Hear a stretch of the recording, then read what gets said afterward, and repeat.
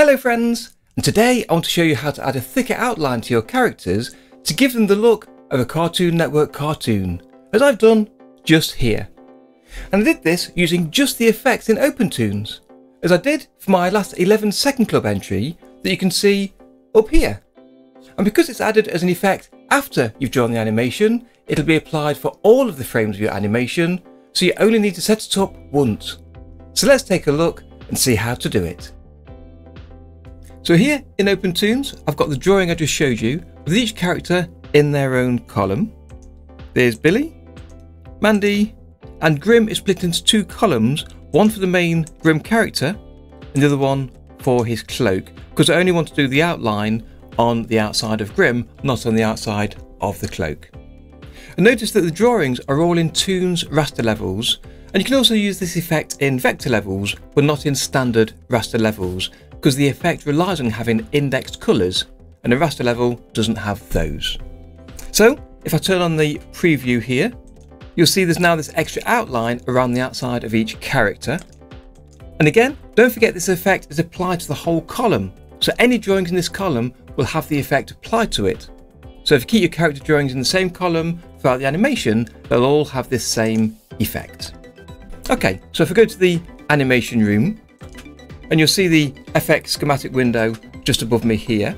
And so it's the FX schematic because at the top here of the window it says FX schematic.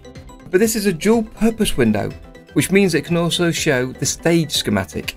And you can flip between the two by clicking the button at the bottom right here. So click that until you see FX schematic at the top of that window. So in the FX schematic, you can see each column here on the left hand side. And you notice the background and Grim's cloak columns are connected directly to the X sheet node, so they'll be shown exactly as they are without any effects added. And the character columns all have one effects node between them and the X sheet node, and that's the outline effects node that creates this effect.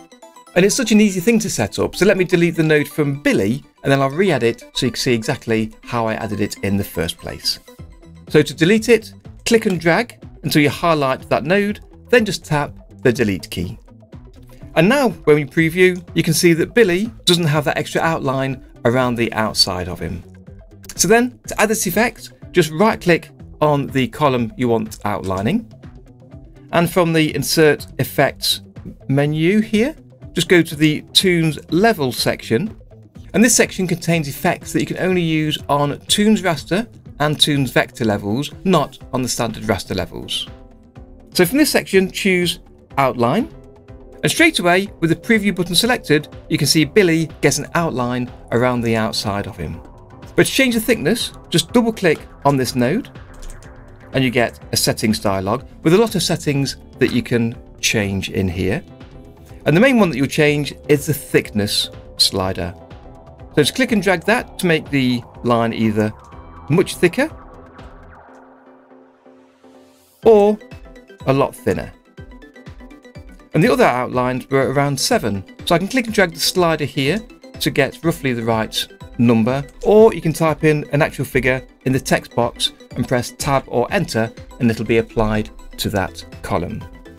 And with that previewed, you get to see the thickness of the line. And that's about all there is to it really. It's a really easy way to add an outline to your characters.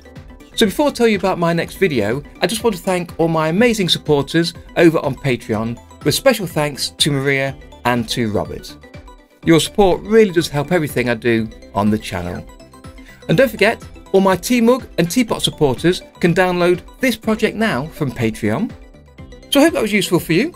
And if so, please do subscribe to not miss the next video, which will be a selection of effects tips that I know you will find useful, including how to use an effect with multiple columns and many, many more. So when that's published, you'll see that just up here. So do take a look at that. But in the meantime, I'll share another useful video that I know will help you with the effects. And I'll see you next time with more OpenToonz effects tips.